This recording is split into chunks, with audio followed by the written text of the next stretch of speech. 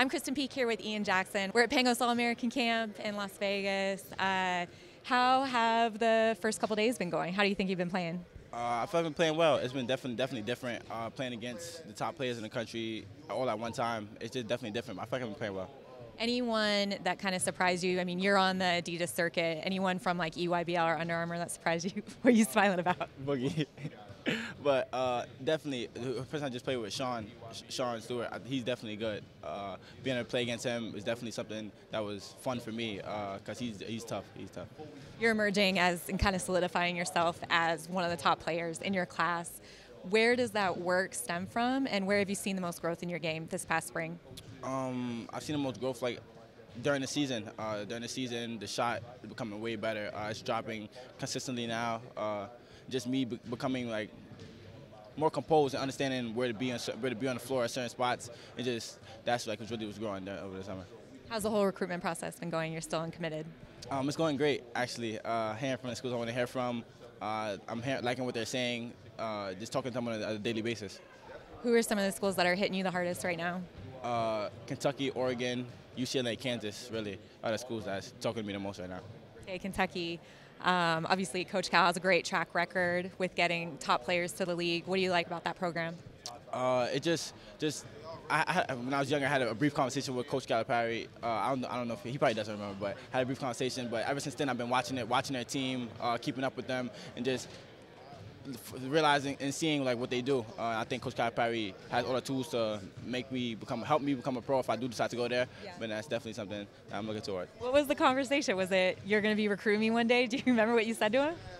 No, I was just trying to talk to him. Not really about basketball, really. I was just kind of starstruck. Yeah. Even though he's a coach, he's kind of starstruck back in 6th grade.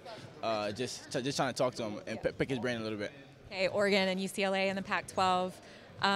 What stands out to you potentially playing on the West Coast, and what do you like about those two programs? So Oregon, the assistant coach there, we're from the Bronx, so we have like more like a mutual understanding of how we both grew up and the struggles that we both came from. So it's more of a good connection there. UCLA, this is the way he talked. He said a whole bunch of hard workers, and I definitely see myself as a hard worker, and I think I could definitely thrive at that program. What schools do you want to get to? I want to get out to UCLA. I want to get out to Oregon and Kentucky. Okay. What were the other schools? A couple other schools that said that were hitting you hard? We got Kansas. Kansas definitely want to get out to national championship this year. So just put me towards them really, just how much they win. The winning aspect of it is definitely something I love winning. So from them winning is definitely something that drew me closer. And I know you said Tennessee and Texas Tech have also reached out. They haven't offered yet. What are they saying they need to see more of you before they can offer, or what's their message to you? They're telling me they watch my game, they love my game, and they just waiting until June 15th to actually talk to me and see how I am as a kid, really. So that's what we're waiting for. Here at Pangos, NBA scouts were able to come watch you guys. What were you hoping to showcase and show the NBA scouts in the building? That I can play hard. It's not often you find a kid that's considered one of the top players in the country playing hard everywhere against every competition. So just showing them I can play hard, play both sides of the ball, and just get it done. What's most important to you when you start to break down this decision on where you're going to go?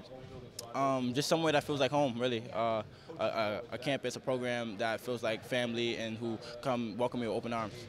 When do you anticipate making this decision? Probably after my season next year, after junior season.